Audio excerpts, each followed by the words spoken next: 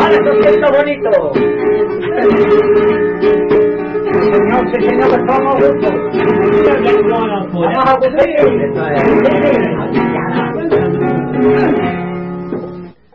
Ay, no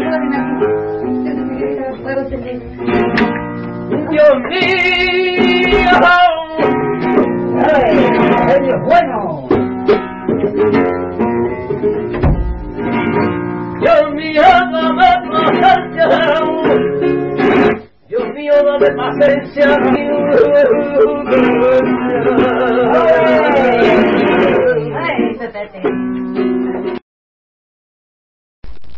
Once upon a time, there lived an old pensioner in a secluded villa somewhere in the south of Spain. His domain was nothing but an expensive collection of antiques. One antique he had was a first-hand 18th century chessboard. Within this chess world lived a knight who believed he was a star in the spotlight. Everyone else admired his grace and shine, which to him explained their immobile appearance. I do declare that this world is of a required taste. However, I am not. I am a statue representing morale and passion to the commoners. Oh! The knight in silver was expecting the unexpected, for he had fallen from the end of his known world and had gone into a limbo which he did not belong in.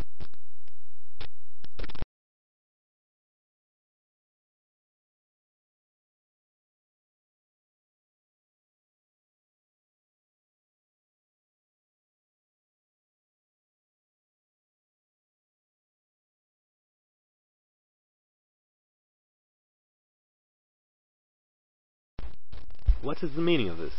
Why are you so sparkly? Who are you? You think you're better than me?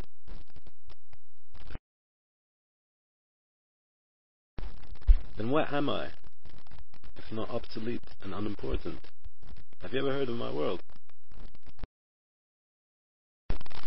Poor knight in shining armour, he finally starts to confront the truth of his existence and the rest of the world which he never knew existed. At times like these, one would be fortunate to have a voice of reason intervene. However, sometimes the only voice of reason available can be in the guise of a corrupt and evil sadist.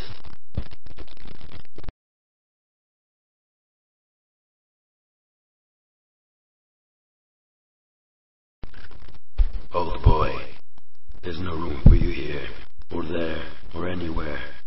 We need the space to rid of your old stinking wraith. I do not have time to spare. I am Joseph the Toy, second-handed down to a no-good boy. They hate chess pieces with a vengeance. That's checkmate!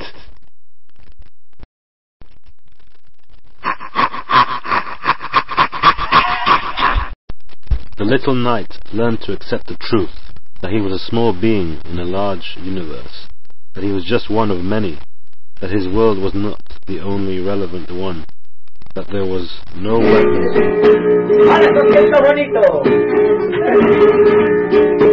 Señor, sí, señor, que estamos juntos. Vamos a cumplir. Ay,